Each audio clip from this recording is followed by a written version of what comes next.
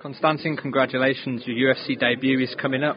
How much more excitement was there to find out that you're making your UFC debut on a big card like this in a huge arena like that? Поздравляю с тем, что дебют у тебя на UFC.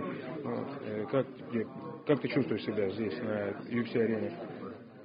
Чувствую себя отлично, боевой настрой. Хочу завтра показать красивый бой. Good, very nice. You have good настрой, как? I'm prepared to get for this fight. Yes. Do you think there's a lot of Russians on this card? Do you think they're going to take over in Sweden? Can you repeat one more time? I just didn't catch it. There's a lot of Russians on this card. Do you think does he think they're here to take over in Sweden and the UFC? А то, что много ребят с России, ты как думаешь, это тебе даст какое-то преимущество?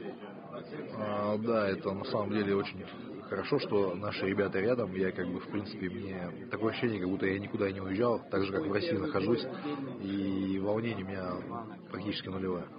You feel like in Russia now, many Russian fighters, many Russian people come to this event, but he's the best. And your thoughts on Viktor Pesta as an opponent? Что ты думаешь о Викторе Песте, твоем оппоненте? Неплохой оппонент, довольно-таки высокий, колоритный, очень такой целенаправленный. Мне кажется, будет очень красивый бой, дай бог. He big guy, good guy. He have good experience, but we'll see. We'll see. As a shorter heavyweight, is there a height difference something that you come across quite often? Ты ниже, ты его пониже чуть-чуть, и как ты думаешь, какой у тебя будет план на бой или же стратегия, как ты будешь разницу в росте?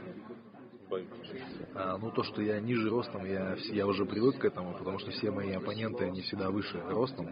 А план на бой вы увидите в тот день, когда будет происходить этот бой. He's low, his opponent every time, but we'll see the fight. Congratulations on your debut once again, and best of luck for Saturday.